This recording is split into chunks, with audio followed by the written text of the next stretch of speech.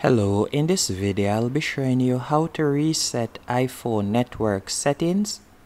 The first thing you will need to do is go into settings on your iPhone.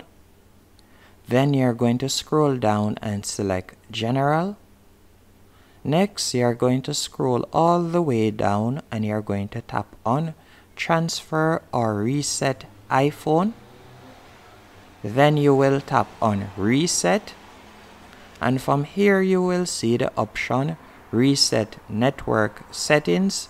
You're going to simply tap on that and that's it. That's how to reset iPhone network settings. Hope you found this video helpful and informative. If you did, be sure to hit the like button and subscribe, and thank you for watching.